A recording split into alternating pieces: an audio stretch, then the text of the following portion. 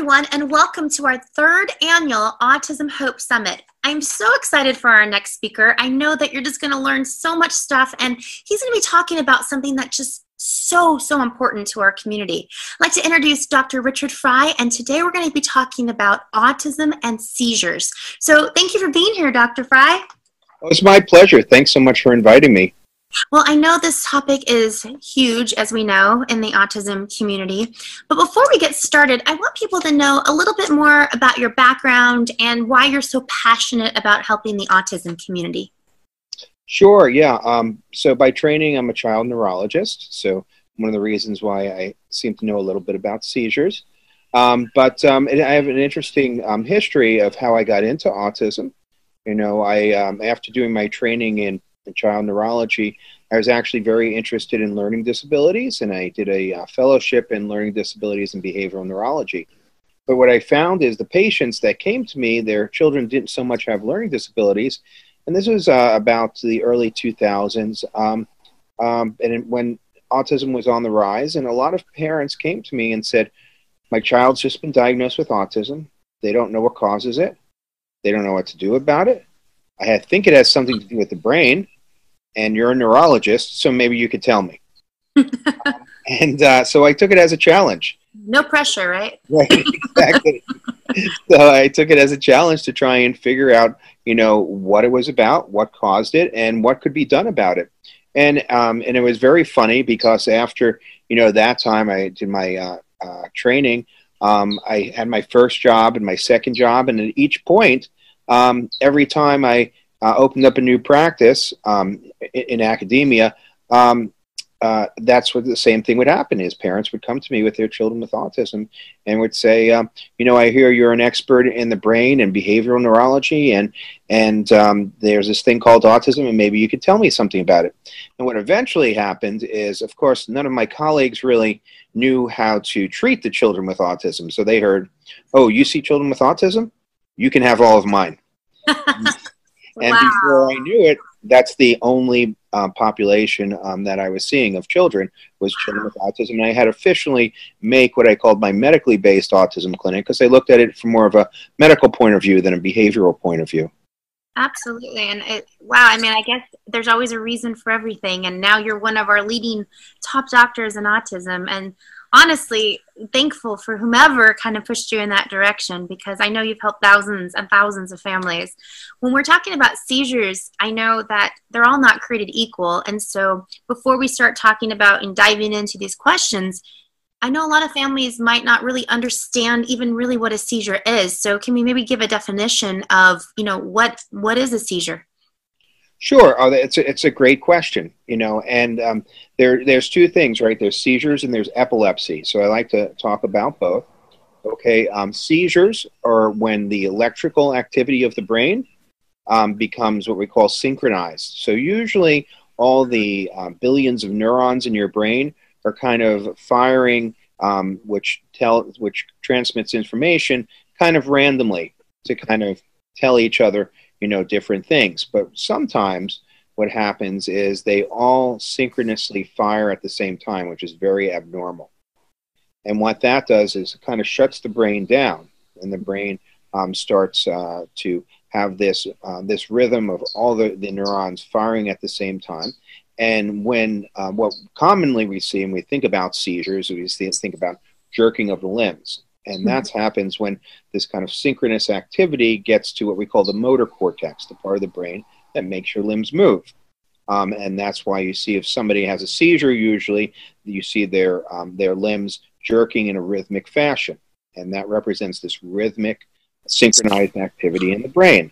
And usually what we think about is a generalized seizure. Somebody falls on the floor and they have this rhythmic activity for some period of time. And then it stops, usually within a minute or so, and they have what we call a post-ictal period, where the brain is kind of stunned, and that can last anywhere from minutes to hours. Mm-hmm. So, and that's what we call a generalized seizure, when the whole brain is like that. But sometimes it may be a very small portion of the brain, which we call a partial or a focal seizure. That is, one part of the brain seems to have this abnormal activity, and it's not working right. And if that happens to be attached to a part of the brain that controls what we call the motor center that controls your limbs, you may see jerking of one of the arms, one of the legs, maybe the face. Whereas if it's in another part of the brain that affects your thinking or your speech, you can actually see that interrupted for a short period of time. So there's all different types of seizures that can occur. And in autism, we do see every different type of seizure. Many times we see what we call multifocal seizures, where multiple parts of the brain seem to have this abnormal electrical activity. And then we have to also differentiate that, if that's not complex enough, we have to differentiate that from what we call subclinical seizure discharges or epileptiform discharges, which aren't really seizures. They're seizure-like activity that occurs in small parts of the brain, and they're kind of like if you would think of a car, like your car backfiring. So it just, that part of the brain just isn't working for just a millisecond or two, or maybe a second. And it's controversial as far as whether that's really significant to the way the brain works. That is when you have these subclinical discharges.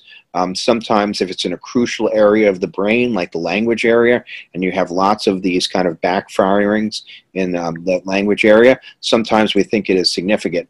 But at other times, it may not be. And that's one of the challenge in treating seizures and also subclinical epileptiform activity. Now, seizures and epilepsy are related, but they're not exactly the same thing. So the definition of epilepsy is to have two unprovoked seizures. So that is, you can have seizures that are provoked because you may have a fever, or you may have traumatic brain injury, or something else. You may have an infection that causes that, and those may be provoked seizures. But if you have unprovoked seizures, and you have more than one, that's a definition of epilepsy. And epilepsy is actually pretty common in the typically developing population. Probably about 8% of typically developing children will have a seizure. About 1 to 2 go on to develop epilepsy. 1 to 2%. Sorry, 1 to 2% go on to develop epilepsy. Most children that develop epilepsy have epilepsy for a very short period of time, maybe a year or two, and it resolves on its own. Okay. So in the typically developing population, it can be very benign, that is, and just kind of a hiccup in development. Okay. In autism, you know, it's a little bit different. That is that we tend to see many more children with autism. The rates vary, but it may be up to 30 or 40% of children with autism may have seizures at some point in their life. And they tend to be more refractory.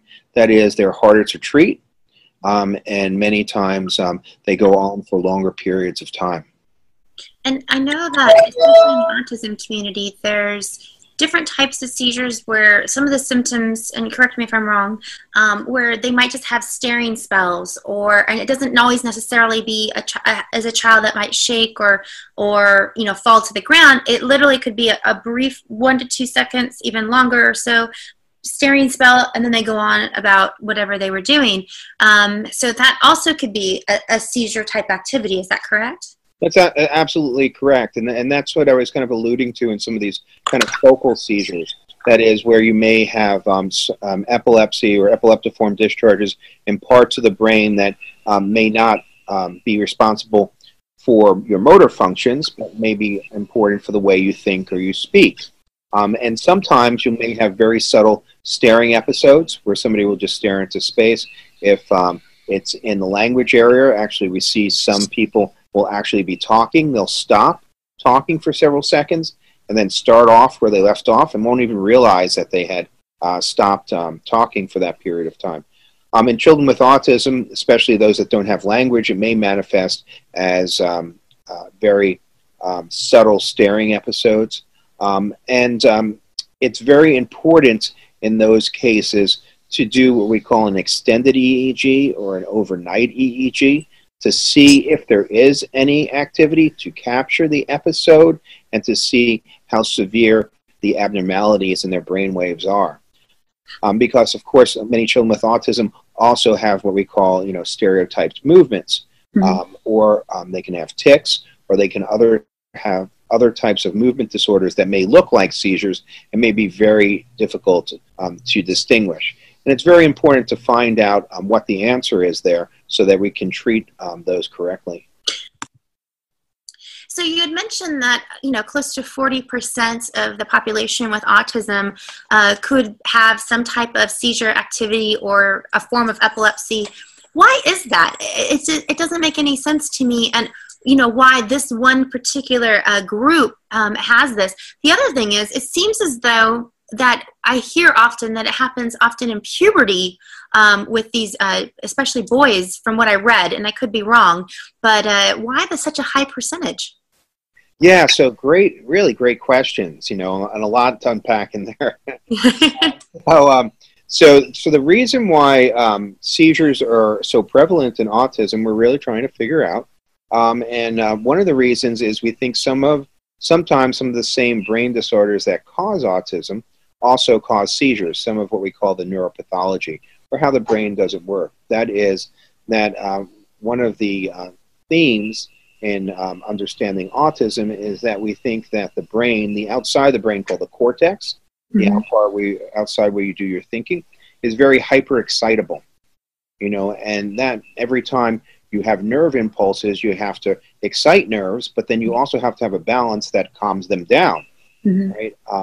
And what we find is that that area that calms them down is out of balance in regards to the part that excites them.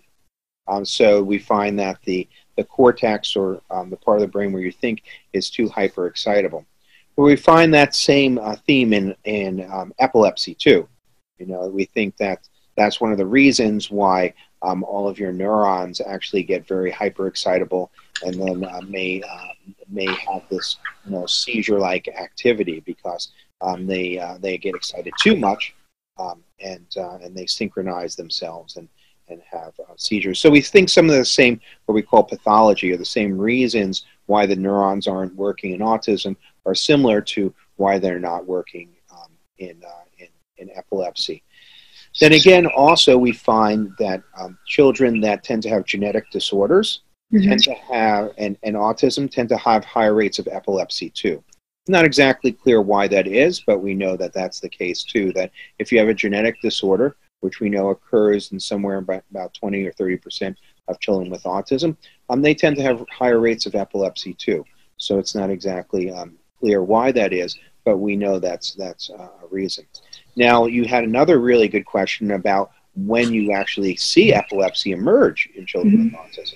And we find there's really two peaks. One is before the age of 5, before the age of 5, and sometimes very early on. So if you have seizures actually predating the autism, very bad, what we call refractory epilepsy that's hard to control, predating the autism, we know that's not a very good prognostic factor. Okay, and in that case, it may be something that's associated with why you have the epilepsy that's causing the autism. And then later on, if you tend to have seizures after you've developed autism, in those years between probably about 2 and 5, we know that those children tend to have what we call partial complex seizures, or these seizures that are only in specific parts of the brain, which can look like staring episodes, which you alluded to. Many times they have these, what we talked about, of these subclinical epileptiform discharges at those ages. And then it tends, after that age, about 5 or 6, you tend not to see new onset seizures in children with autism until you get to the teenage years. And then the teenage years, for some reason, there seems to be new onset seizures in epilepsy. And one of the things that's very worrisome is that when you look at mortality rates of why individuals with autism die, especially in young adulthood, one of the major causes is epilepsy and seizures. So for some reason, we think that there's this kind of second wave of a development of seizures in epilepsy. We're not exactly sure why that occurs. We don't know how to predict that. that tends to be a little bit more prevalent in lower functioning individuals. But at this point, what it seems is that there is this second increase in prevalence, and if it's not diagnosed, it's not treated, it actually could have some real consequences. And when you bring that up, and I don't know if you know this or not, my son recently got diagnosed with epilepsy. Oh, I didn't know that. Yeah, and so we've known each other for many years, and this is something new happened in September. So it's we now have that membership card now, and we hit puberty, and we're one of these, you know, families that were in the 40% bracket now, right, of that. And when, you know, families are listening to this, I can tell you just from my own personal experience, I didn't understand anything to do with seizures up until this. I thought I always had empathy for the families. I thought I kind of understood, but until you've gone through one or multiple types of seizures, I can't even describe it to you. It's because it's just a different animal. Very scary. It really is scary. I wasn't home for the first seizure. I was actually at work. I get a text. The ambulance was on its way. He was actually unconscious. It was a very scary moment. But, you know, when you're talking about the mortality rate, I was thinking out loud, or, you know, not out loud, but thinking nonetheless. I remember not that long ago, a few months ago, when he had his last one. Luckily, it feels as though we found a medication that seems to be working, so we're just holding on to that. But I know I was going to the restroom, and I had just started hearing like kind of a gurgling noise, and he was having a seizure, and he was choking. Is that one way that a child, I'm believing, can potentially unfortunately lose their life by choking? Is that, I know falling and hitting their head, we all know about John Travolta's, you know, child and the sadness that came about.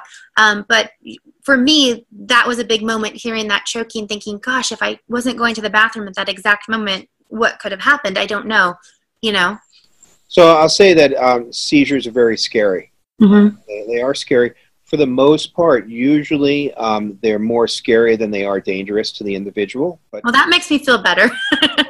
yeah, so they are really scary. But most seizures, most generalized seizures, you know, last for less than a minute, and they self-resolve.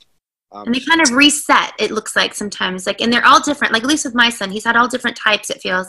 But they'll kind of reset at moments where they'll have a seizure, they'll stop, and they'll kind of just stare. And sometimes that stare, as you said earlier, they last for a while, and then sometimes it just, he'll kind of come back, and he's not exactly how he was prior, but he's not, you know, he seems to kind of get through it and be okay.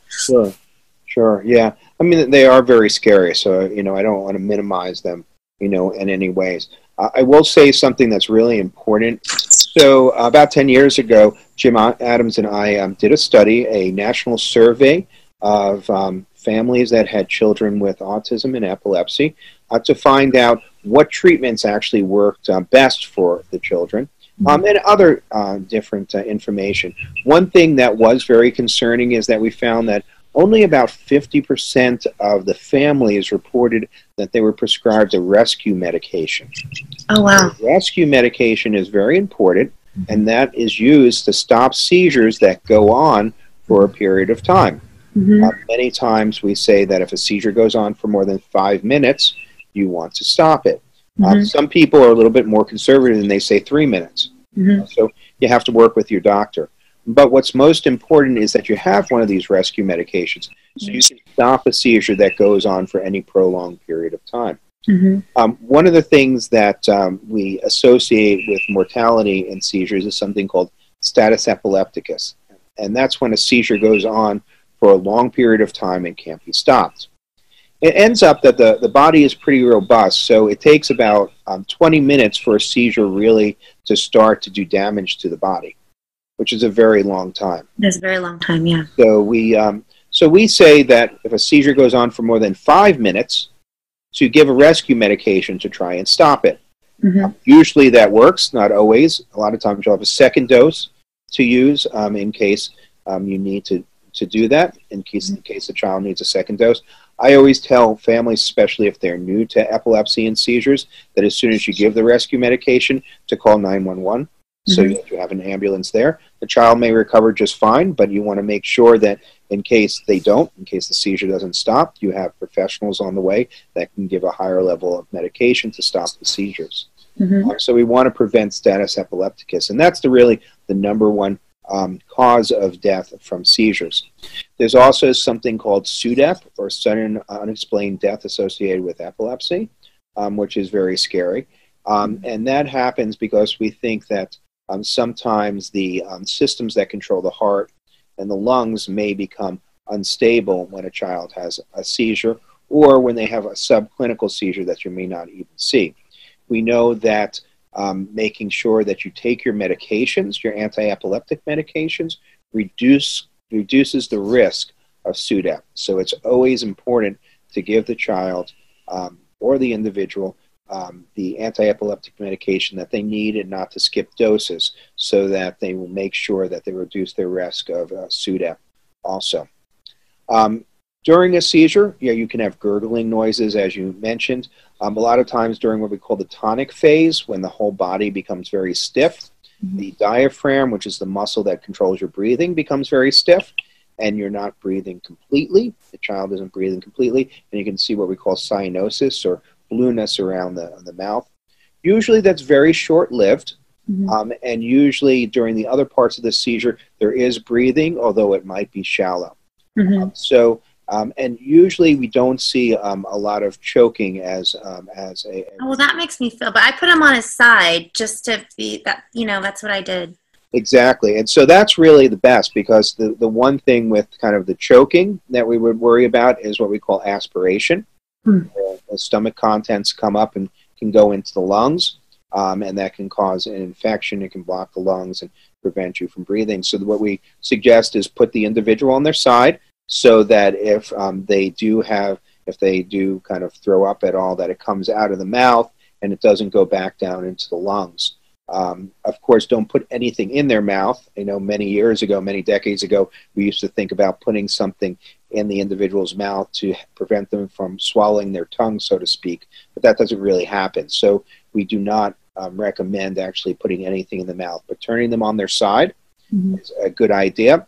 Making sure that they're in a place where they're not going to injure themselves, where there's no hard surfaces. Making sure they're on the floor in some way that they won't injure themselves is a good way. And usually, most seizures only last for about 1 to 2 minutes, and then they stop on their own. If they go on longer, of course, a rescue medication is needed to stop them. And when I know sometimes too, this has only happened twice. We've had a total of 6 seizures, which 6 too many if you ask me. But, luckily we have great doctors, like yourself out there, helping so many of our communities, and doctors that all learn from one another. But it was really new when the bodily functions, also something for you guys to also know, is sometimes when they have a seizure, they lose bodily functions. They could vomit. They could bite their tongue briefly. I mean, my son did bite his tongue, but it wasn't anything to be too concerned over. More our concern was trying to just get him to a safe spot, to where he wasn't going to hit his head, just to make sure it was over. And then after it was done, we obviously cleaned him up and then got him to a restful, state and monitored him. But why do they lose why do sometimes they have a seizure, they lose their bodily functions, and sometimes they don't? Right. So for the most part, that's it's talked about more than it actually happens. Okay. Yeah, it's only happened at, like I said, we only had that happen that time, or 2 times I should say, but the other ones it didn't. So it was like, you're waiting for it, and then you're like, oh, okay, that didn't happen this time. And I Google stuff, and I get nervous to Google because there's so much information, and you just don't know which is good and which is not so good. So I like to hear from you. So yeah, I mean, it tends to be the fact that when the brain has this, especially if it's a generalized seizure. So you usually see those in generalized seizures more than focal seizures. And that's because when in generalized seizure, the entire brain has this abnormal electrical activity, and it can send the wrong messages down to the lower parts of the brain that control the bodily functions. And that's what we worry about with what we call status epilepticus, because when that happens, if those messages go for too long a period of time, they can send the wrong messages for breathing and for for regulating the heart and the blood pressure. God. But you know, sometimes we see that those messages go down, especially during generalized seizures, and affect the other bodily functions. But luckily, that doesn't happen all that much. It's more talked about than Yeah. it actually occurs. Well, and it's interesting because I don't know if it's just us, but I've talked to lots of other families. It seems as though with autism, there doesn't seem to be one standard type of seizure, even within your own family. So, like with our son, we've had we've had some like that. We've had some that, you know, a little bit of kind of moving, fell to the ground, then it was, I don't know, a minute or so later, he got back up and acted as though nothing, even though I know we just had, he almost looked drunk falling down is the only way I can kind of explain it. Yeah. And then sat for a minute or so and got up, rested, I don't know, a couple minutes, and then went about his day and looked nothing like, you know, the others. And so, but I've talked to other families and they've kind of given me the same kind of thing. It was like, oh yeah, that's how my son is too, or my daughter is. There's not like one type. So even when you have seizures, there's not always like the same type of, is that normal with epilepsy in general, or is that just what we see in the autism community? It's probably a little bit more prevalent in the autism community. So kind of standard seizures that tend to resolve over time, yeah, they seem to be what we call stereotype. They're always almost the same way. But many times when we have complex seizures or complex seizure phenomenons, they tend to be like this, where you see different types of seizures at different times. And a lot of times families think that there might be some meaning to that, like it might be a progression or improvement. And for the most part, it's just that it manifests different ways. And one of the reasons is that most of the time we say what we call these multifocal seizures, where you have multiple parts of the brain that have this abnormal seizure activity. So it may be that the seizure starts out from one part at one point, or starts out from another point at another point. So you're going to see different manifestations. Then whenever you have what we call these partial or focal seizures, the danger many times is that they can spread, and when they spread throughout the whole brain, you have something called a secondary generalized seizures. So some people have what we call generalized epilepsy, where they always have seizures that affect the whole brain.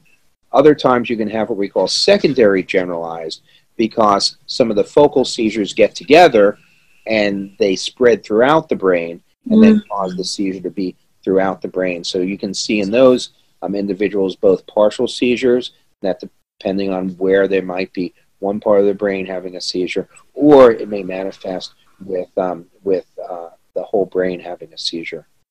Now, with children, earlier you had said regarding seizures that you have this kind of seizure that we're talking about, and then you have other ones that are provoked, I believe was the word you used. So I was thinking of when I was a kid, and I've had a couple since I was an adult, but they were provoked by high fever, right? And so when you have a child with autism, do you have to worry about a provoked seizure as well if they already have, let's say, epilepsy? Now with a high fever, is that something also that we have to have some type of concern? So all the time, so for care for seizures, definitely we know that any type of physiological stress is going to decrease the seizure threshold.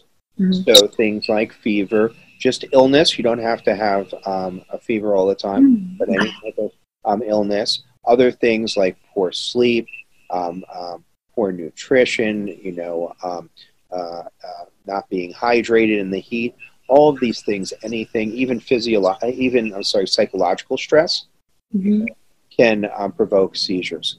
So anybody that has epilepsy, not just children with autism, we say they have to be especially careful about keeping themselves well. That's good to know. Now, my next question is regarding EEGs. So I know many families out there, we've done them as a prevention or maybe just an insight into our child's brain to see maybe what's going on.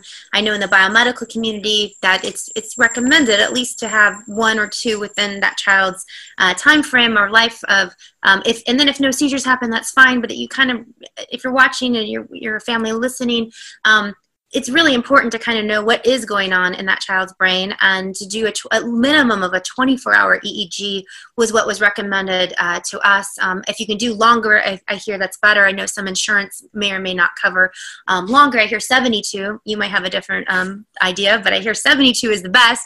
I know most insurances don't want to cover that, unfortunately, so a lot of us do 24-hour, EEGs. Now, here's my question. I've talked to many people where we've had totally fine, what they call clean EEGs throughout that child's life. I've had 5 24-hour EEGs done with Jackson throughout his life. I had one done 30 days approximately prior to his big seizure. We actually knew he finally had a seizure. I had that one done because I really felt there was some, and we'll get into this as well, some symptoms that I thought might be looking like seizures, even though it wasn't the quote-unquote seizure. So I thought, well, let's do another EEG and let's see what we see. Never had he had anything irregular on his EEGs. A top neurologist at one of the hospitals here in Southern California looked at us and said, this child does not have seizures. This child's not going to have seizures. Everything is fine. I wouldn't even waste any more time doing EEGs. Approximately 30 days later, the ambulance picking him up, and he had a full-blown seizure. So you can only imagine my thoughts to that neurologist, right? Because I thought, I knew, as a mom, you feel like this instinct, like something's not right.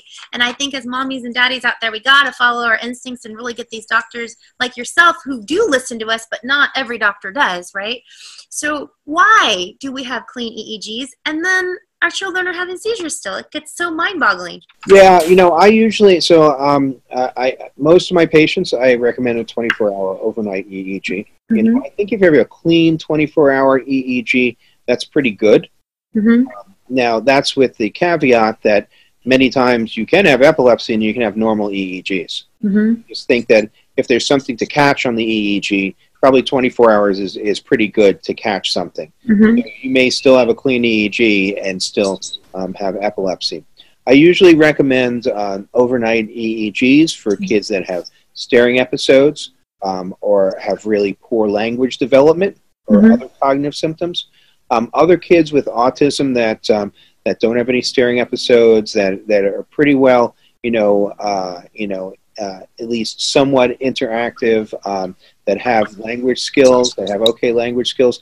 I usually don't do an overnight EEG. One of the things, we did do one study where we looked at kiddos with subclinical discharges, and we found that most of them had speech or language impairment.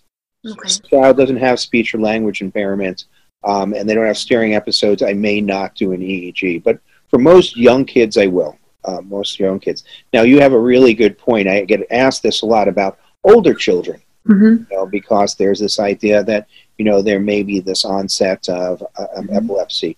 And many parents want to do an EEG just in case for older children.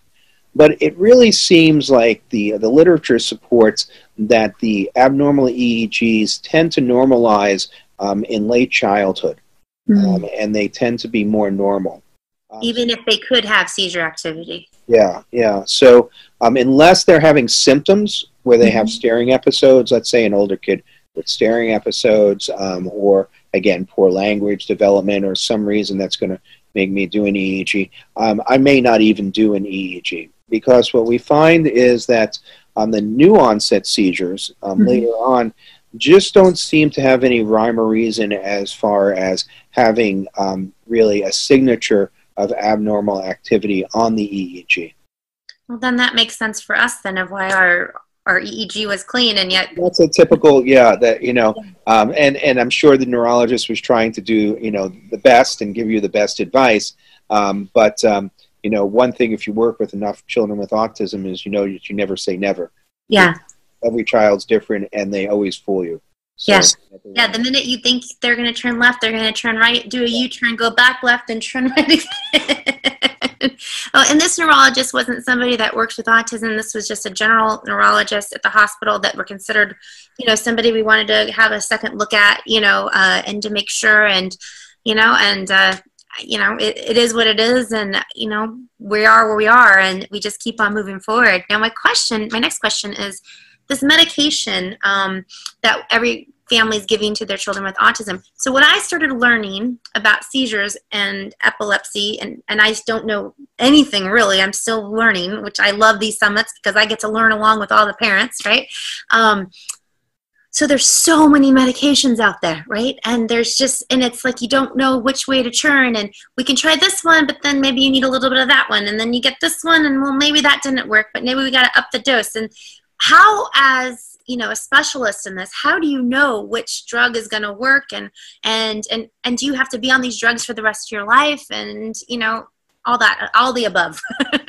Right. So I think now, you know, we have the advantage that we have a lot of new medications that are very safe. So many of us, I think, try to go with the first line medications as far as safety, and that may or may not be the best, you know, thing to do. So I'll tell you that in our seizure survey study that I did with Dr. Adams, and also we also did a systematic review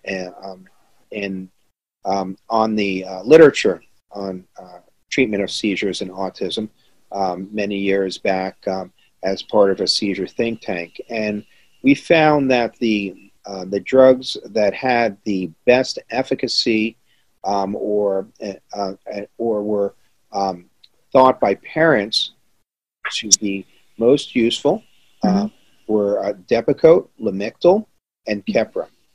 Okay. And that was kind of when Keppra was one of the new drugs. So now we have newer drugs, but we don't have any data on how they work in autism. So I usually start with one of those three drugs. Each one of them has its positives and negatives. You know, I know that a lot of families don't like the idea of Depakote because you need to have many times multiple blood tests because it affects the liver and the blood cells and such. Lamictal is a very good drug. It's very helpful, although I've seen some children have the opposite effect because it's supposed to be behaviorally stabilizing, and sometimes it isn't for some reason in some kids with autism. So you have to be careful. And then Keppra is a very safe drug, but there's many children with autism that behaviorally don't tolerate it very well. I usually try it. I think it's worth a try because it doesn't have any serious side effects. So I think it's worth a try. All those medications in our seizure survey were rated as actually controlling seizures very well, but they all seem to have some negative side effects on some of the other aspects of behavior or sleep or other things regarding autism. There's other treatments that are not anti-epileptic medications, like the ketogenic diet or the Atkins diet, which tend to be not only help with seizures, but seem to have at least some data that suggests they also help with autistic behaviors. So there's other possibilities of other treatments that can be used. It's important to be on some type of anti-epileptic medication, I think, if you have seizures, just because of what we talked about, the danger of status epilepticus, the danger of SUDEP.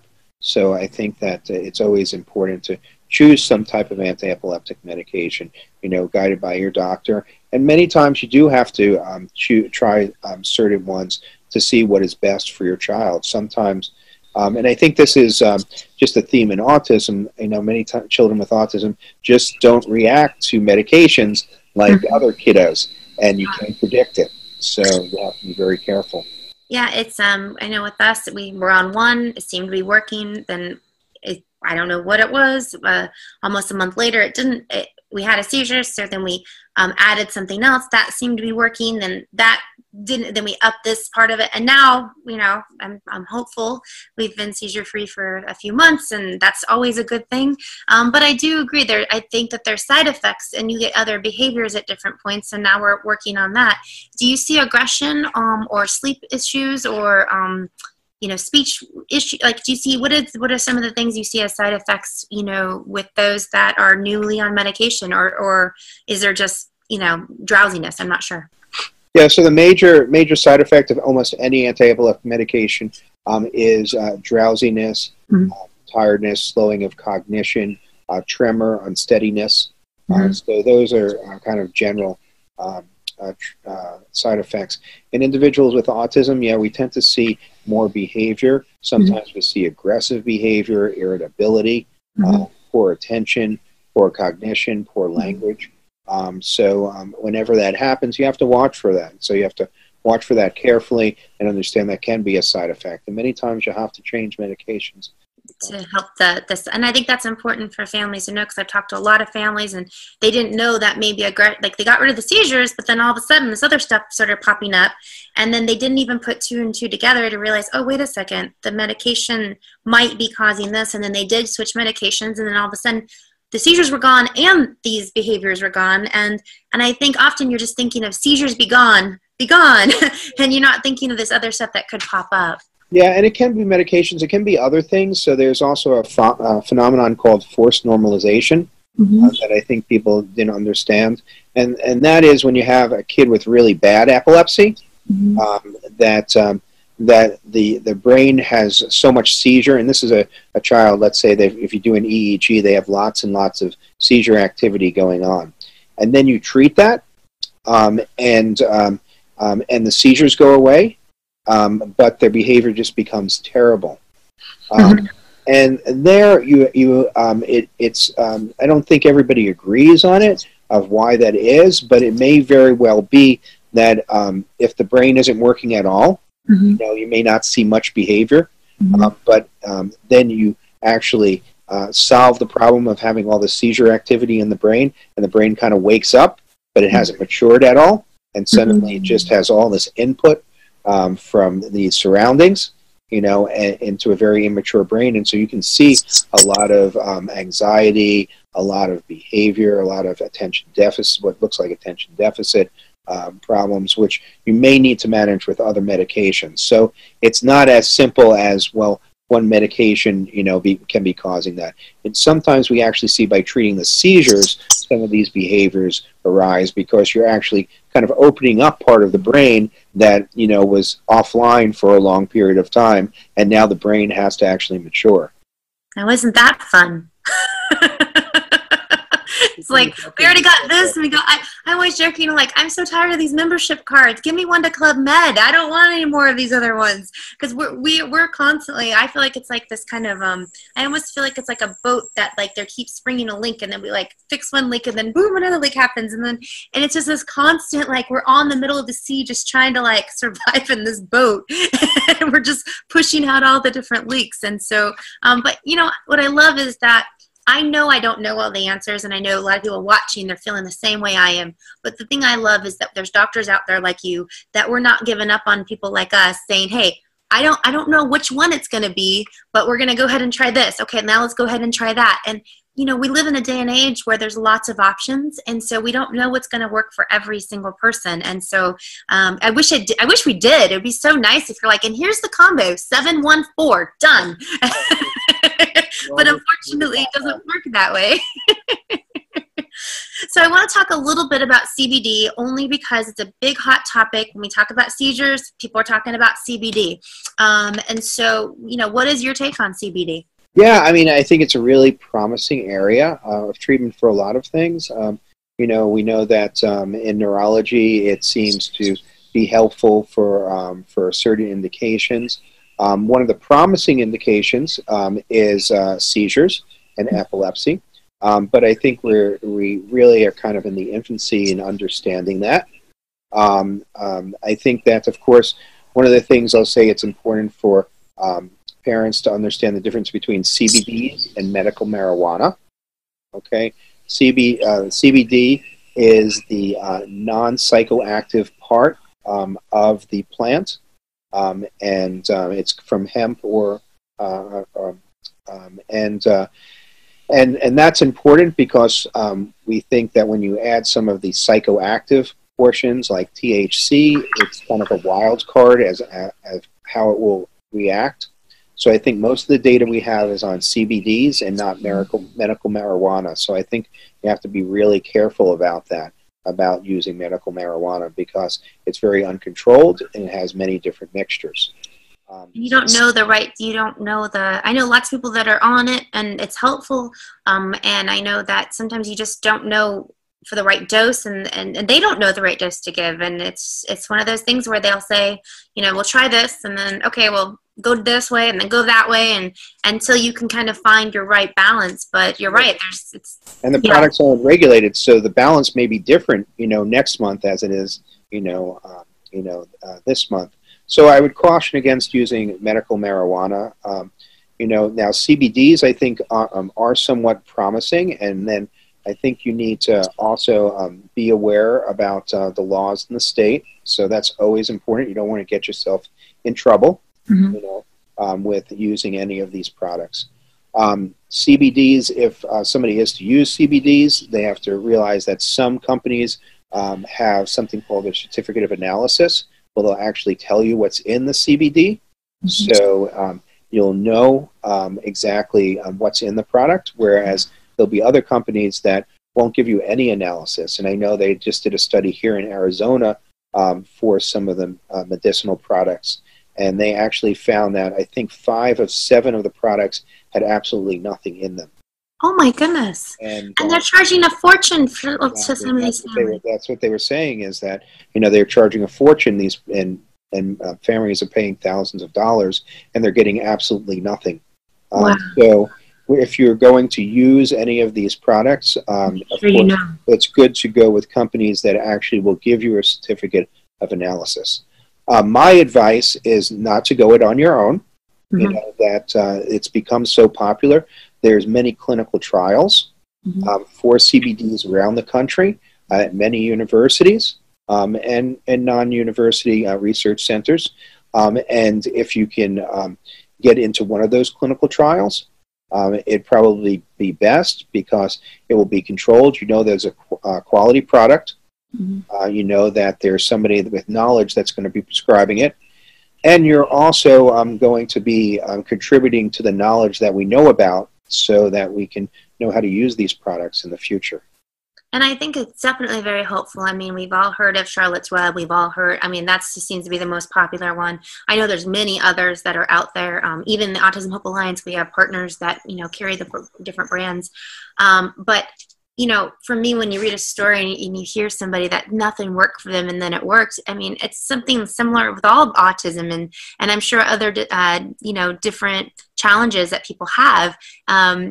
And the thing is, though, it's not a one-size-fits-all. What I'm excited about is that there is hope out there and there's these products that are coming to light and, more companies are having to stand up and say, yeah, this was in my product. And because there's families and doctors like us out there saying, hey, you know what? Stop playing around with our kids' health. We're paying you all this money. Give us a good product. Maybe it will work. Maybe it won't. What I do love with the thought about CBD, though, is that I feel if it does work and that's something that they can take, gosh, I feel like what a better way to go if that works, But again, we have to learn more. And for those that it is working, I just feel like you won the lottery, you won the jackpot, because you just don't. I know with our son, it's like we try this, and some things stick and some things don't. It reminds me when I was in college and I'd make pasta and I'd throw it to the wall to see if it stuck, and most of the time it didn't. It's kind of in that same situation. I think seizures and autism are, a very, very scary thing. And for me as a mom, I just keep trying to learn as much as I can, I know prior to seizures, I said, I don't want to know anything about it. And, I've been to, I don't even know how many conferences. Of course, I've heard, the whole time I've been in the autism world. But I purposely didn't want to learn a lot about it because I said, well, I'm not going to be in that group. So I don't even want the universe to think I want to know about that because I don't want to have anything to do with that. And here we are. Now, my last question is, do you have to be on medication for the rest of your life once you quote unquote get that label of epilepsy? Sure, no, and well, we know that in typically developing children, many times after you've had a seizure, after you've had 2 seizures, of course, usually the way we treat seizures in typically developing children is if you have 1 seizure, we know that you're very unlikely to have another, so we usually don't treat them. If you have 2 seizures, that's the definition of epilepsy. we'll start on a medication, and then in 1 to 2 years, we'll repeat an EEG to see if it's clean. And then if it is, take the child off of the medication, and to 70 to 80% of the time, they'll never have another seizure. Of course, I told you about how predictive the EEG is. Of course, it's not perfect, but it gives you a good indication. And so it depends on the type of seizures. There's many children with autism that will have seizures that will only last for a period of time. If they're well controlled for a period of time, and you repeat an EEG, and it seems to be normal, and the child doesn't seem to be having any more seizures, then it's definitely something to try to stop the medication. So not everybody has to be on epilepsy. Do you have to go low and slow off the medication? Usually taper. Yeah, it's always a good idea to taper it off slowly. Well, that's a very positive note. That was something I didn't know till right now. I mean, every time I'm giving his meds, I'm like, oh my goodness, does he have to do this the rest of his life? I'm really hoping not. If you know me, I'm from the natural world, and I believe in RX medication when you need it, and clearly that's why I'm doing what I'm doing. And but I would much prefer, I think nobody wants to be on medications the rest of their life, so it's not something. It's a good idea to be on medications you don't have to be on. But if you need to be on them, they're there, Exactly. and they're important when you need them. Absolutely. Well, if you guys have loved, I've learned, clearly I'm a little biased because I'm in this world of seizures and autism, but I hope that you guys understand that this is something we all need to learn about, because regardless if your child is not in this membership club, I hope they never are. I truly, truly do. But I think it's important for you to look for signs and symptoms, and then know what to do if you feel as though your child might be having a seizure. It's always good to, check that off the "this is not happening" box, versus later going, gosh, I wish I would have, learned more about that. Obviously I knew somewhat about it, is why I want to do the EEG and that kind of thing.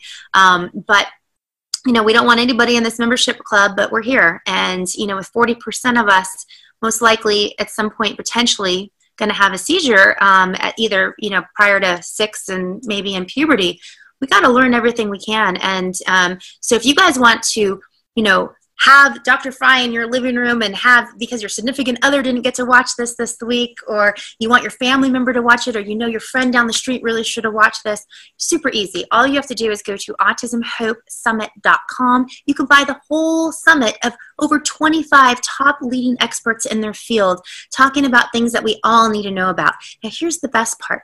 Every single time you go to buy part of the package, or you buy the packages, those dollars raised go back to the Autism Hope Alliance, and it goes into our nutritional scholarship fund, so we can continue to help more and more families across the world. I know last year we had over 160 countries watching or listening to our summit. You can even get last year's summit and the year before, so you have a whole amount of information that are at your fingertips, because we're here to help you guys in our best way. So Dr. Frye, I know that you are so busy. I know trying to even get this interview was just like, I was like sitting there going, oh, I hope we can have him. I hope we can have him, because I know you're just all over the world. What is the final message you want to leave people with today? Well, I think what you were saying, there's always hope. I think you always have to be pushing forward to really make sure that you find the best thing for your child and for your life, and to make your life and your child's life as best as you can. And I think there's always reasons to go forward, always reasons to look for answers and to search for answers. Absolutely. And guys, again, just remember, there is always hope. We keep saying this every single lecture you're watching right now. We're saying, every person's saying the same thing. There's hope. There's hope. This whole summit is called Hope with a Plan. We're actually giving you those tools. So we're not giving up.